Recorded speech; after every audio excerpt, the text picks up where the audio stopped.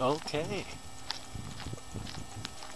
I turned off the recording and started it again. So I could get a new file. I need to swap over to my other hand. This hand is just too cramped up now. So I'm just going to do this and make a lot of noise.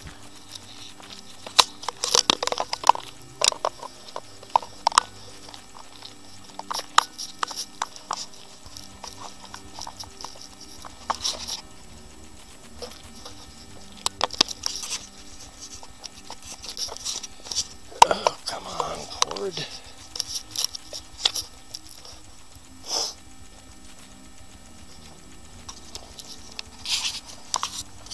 Alright.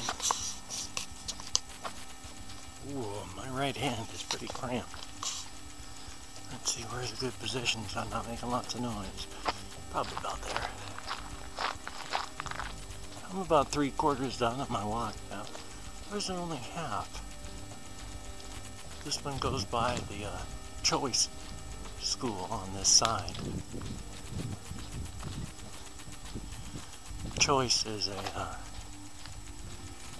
it's a voluntary school thing. You can drop out of regular school to go to Choice if you're having problems with normal school. And so even though it's a really good idea, largely what you get are the very troubled and challenged students, which I'm very glad that they have an opportunity to finish school, because you have the troubled and problemed youth, like all the young pregnant teens and those who have been struggling with drug addiction and struggling with behavioral problems, such like that. And so it's really cool that they have an opportunity to actually get an education so that they can make themselves into something as they get older, instead of just being trapped and stuck. I think that's very awesome.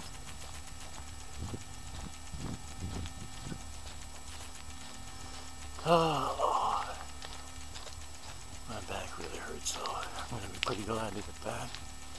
And like I say though, my walk's only about half done.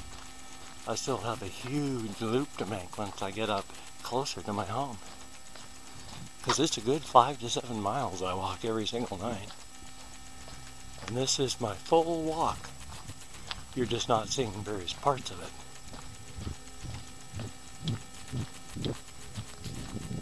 And again, you're seeing it when I like to, oh my gosh, they actually covered that. It used to be just a drop. Huh.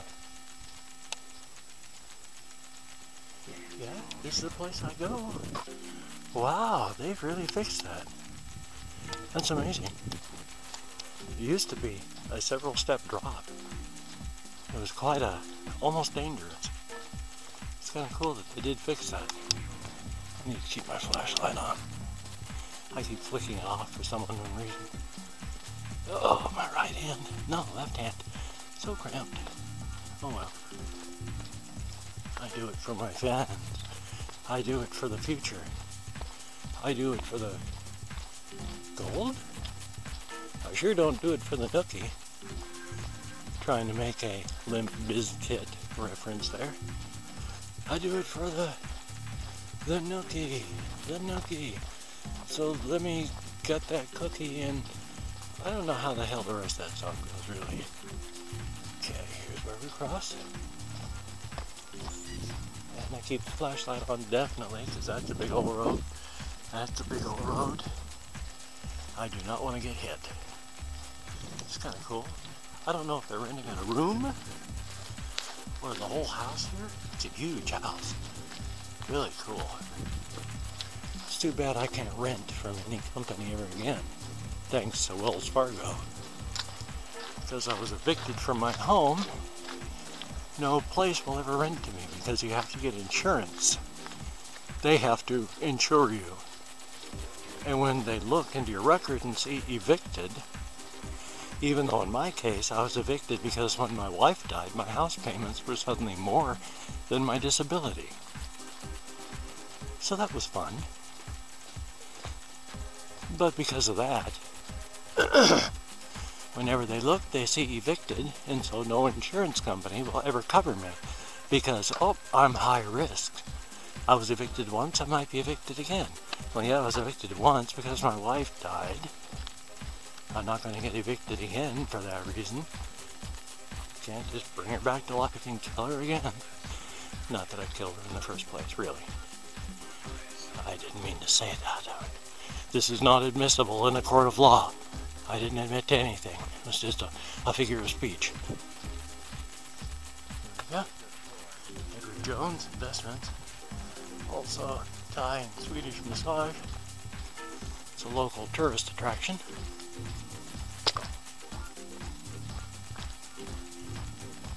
Now this place at the base of the hill that I didn't talk about the other day is really kind of a bizarre situation. It used to be a funeral home and they used to do cremations there, but they moved like across the street with the new facility. And so what were they going to do with the old place where they used to like burn bodies?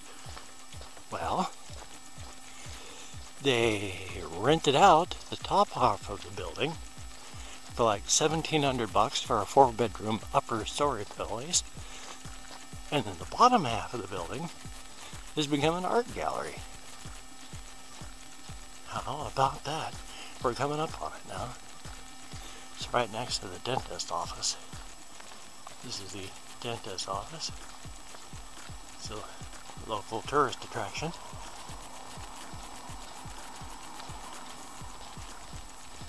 It's even got a sidewalk. This is the building here.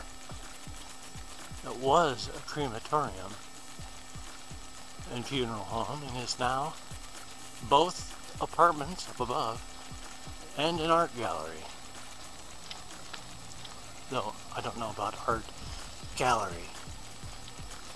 Even though it says visit an art gallery, and it's all sorts of art-y looking, kind of. I wouldn't say it. To me, it looks more like one of those thrift shops where people who are like homeless sell everything, you know, and then that's what they sell. Because look at some of this weird stuff. It's like, what is that? Jabba the poorly made? I don't know. It's pretty weird.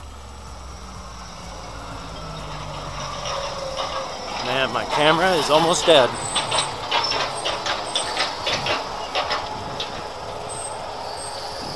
I'm actually going to turn it off at this point because it's just a walk up the hill.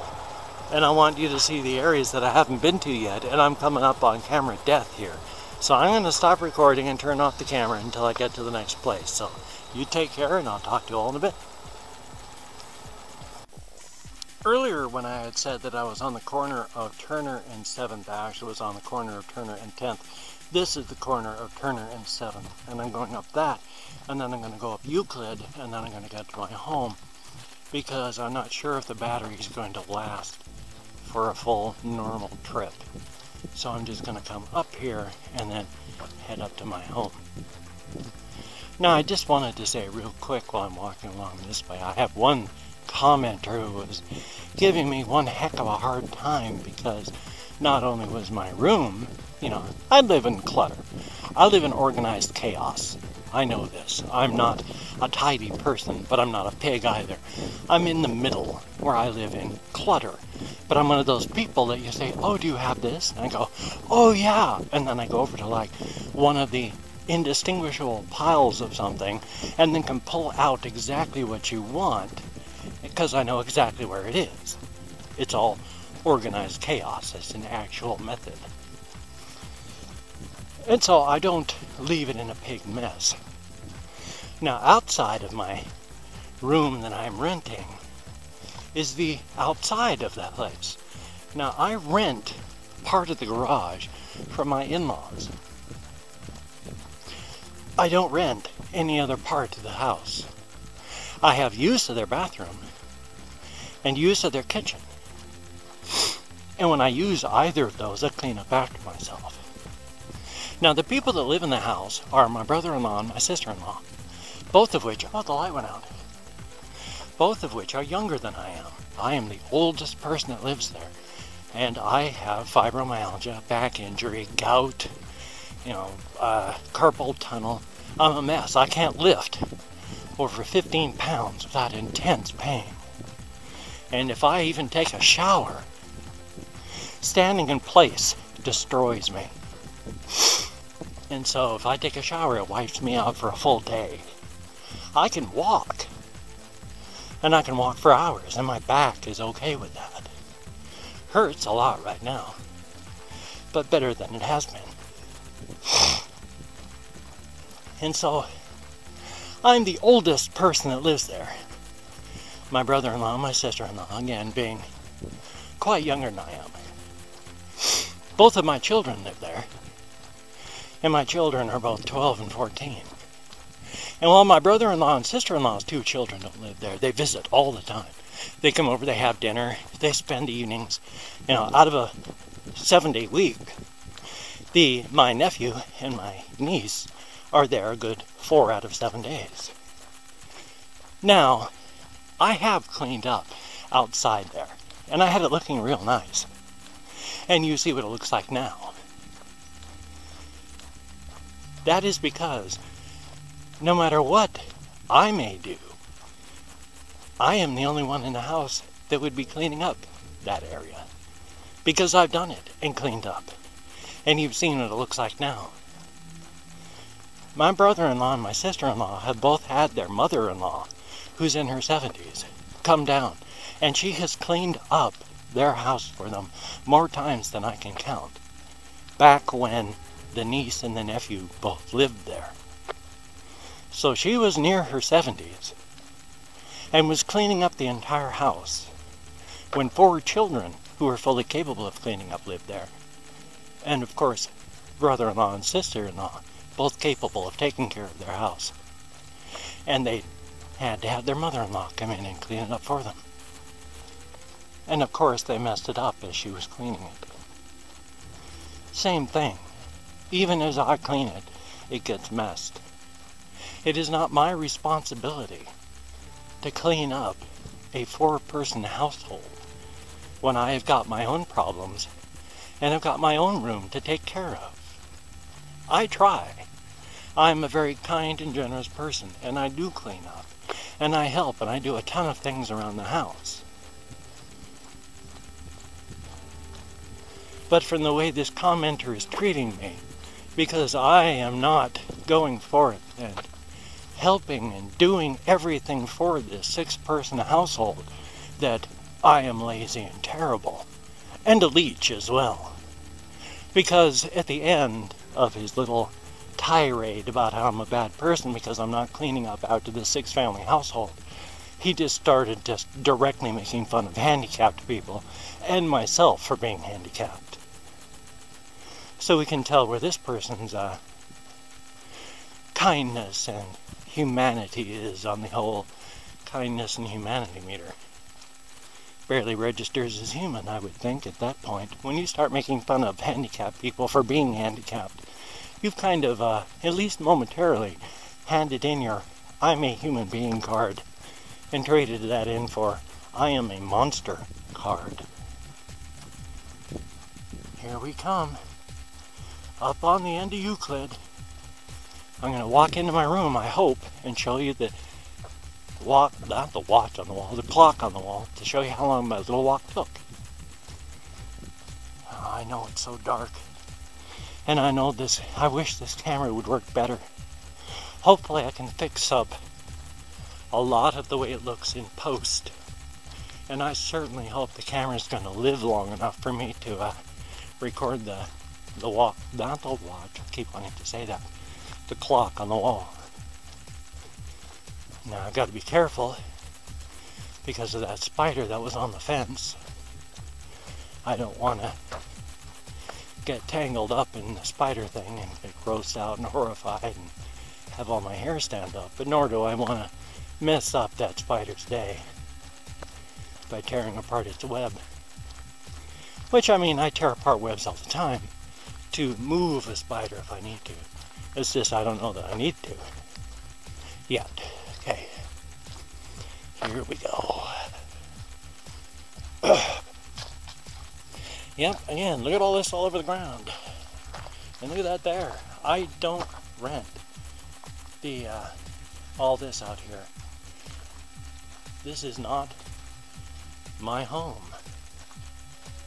I rent a part of the garage.